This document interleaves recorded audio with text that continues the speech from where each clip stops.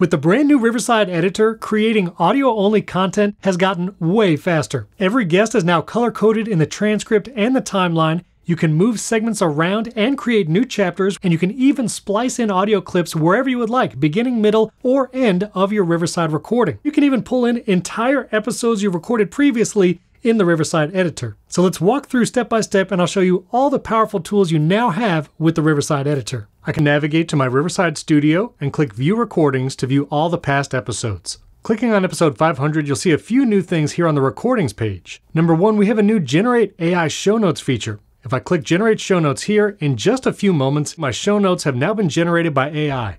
I'll get an episode summary, which I can use for a video description on YouTube or episode description in my podcast host. I have bullet points, which are key takeaways, and I have potential timestamps for chapters in this podcast. I can hit the copy button here in the upper right and copy these show notes, paste them in a text document, or again with my podcast host or YouTube. Now you may want to edit some of these timestamps and chapters, which we're going to do in the editor. To jump in the new Riverside Editor, I'm going to click the purple button in the upper right corner. A few things you'll notice in the new Riverside Editor. First, guests are actually color-coded. My name is in purple, William is in teal, and Neil, the third guest, is here in green.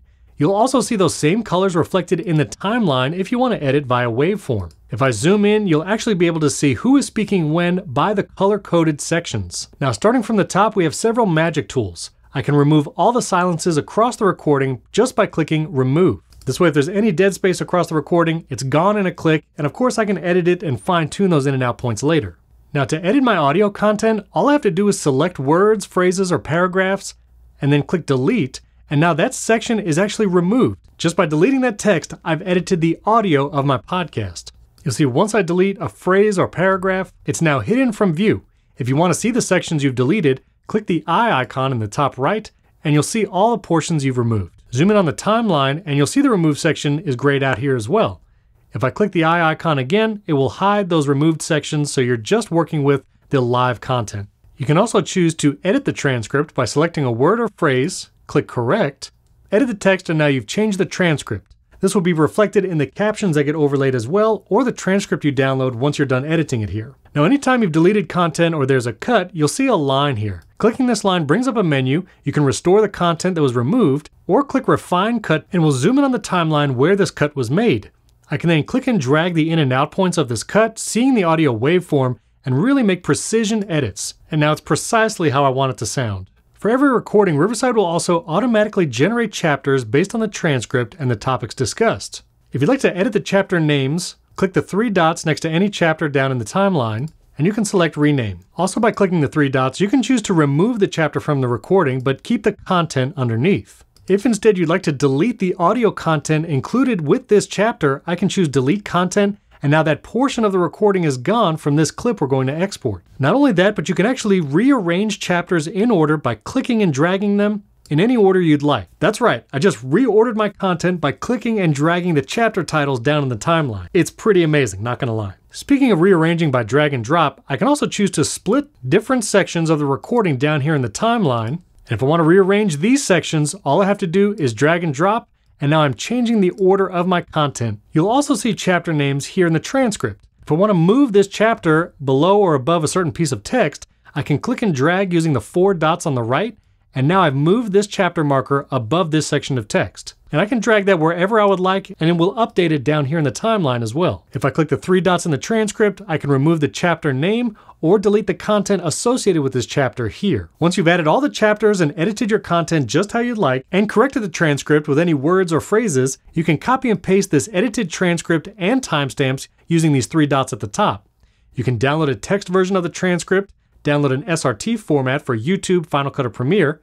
I can copy the entire transcript with my edits. You'll see here I'll paste it with speaker name and timestamps. And I can also copy the chapters list separately. And when I paste that, I'll get the timestamps and chapter names. This is very helpful, especially if you're uploading to YouTube or a podcast host. Going to your podcast host like Transistor or Buzzsprout, when creating a new episode, there's a section where you can create chapters for your audio content manually. I can paste the timestamps here, and my podcast host will create these chapters for my listeners in their podcast apps. Also, when uploading to YouTube, adding these timestamps in the description YouTube will create these chapters automatically in your video content as well. Another new feature of the Riverside Editor is adding content from other recordings in your studio or other edited clips. If I click the plus button in the bottom right-hand side, I can upload new video or audio content from my computer.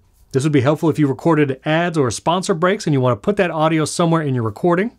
I'll choose some ads to upload that I recorded separately, and you'll see that audio is now added to the end of my recording. You'll see a chapter name is automatically created, and I can rename that. Now I can place my sponsor break in the middle of my episode, and I've added external audio within this clip that's ready to export. Clicking on that plus button again, I can also choose from a library of media that I've uploaded in the past, video or audio. I can choose edits from other studios that are in my Riverside account, or import full recordings that I've done in Riverside. I'm going to import an entire second episode to this clip in Riverside. Maybe this added clip has video, but I want to keep this an audio-only recording. If I click the tracks icon, you'll see this track that came in from my other recording. If I click the waveform here, it will remove the video, and now I'm back to editing audio-only content here in the editor.